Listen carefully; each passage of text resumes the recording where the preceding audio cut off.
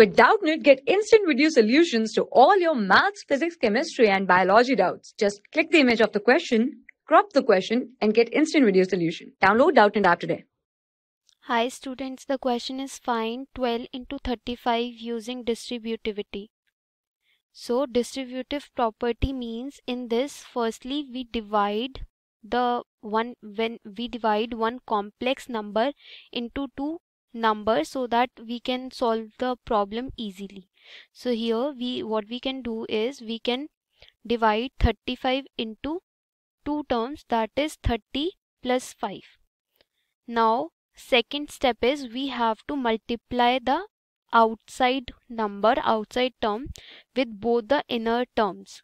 So firstly you have to multiply 12 with 30 and then multiply 12 with 5 and then add the two numbers. So 12 into 30 plus 12 into 5. Now we know 12 into 30 is 360 and 12 into 5 is 60. So 360 plus 60 becomes 420. So this is the answer. For class 6 to 12, IIT JEE and NEET level. Trusted by more than 5 crore students. Download Doubtnut app today.